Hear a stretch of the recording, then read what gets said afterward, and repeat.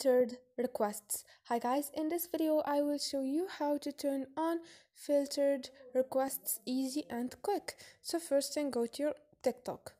Once you are here, all you need to do is go to your profile and click on those three lines up there and click on setting and privacy.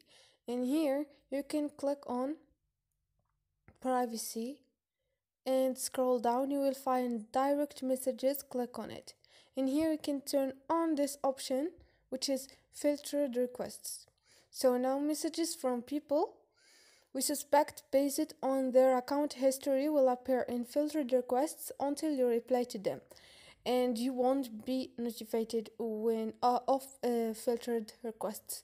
So this is it guys, this is how you find this option, this is how you turn on filtered requests easy and quick.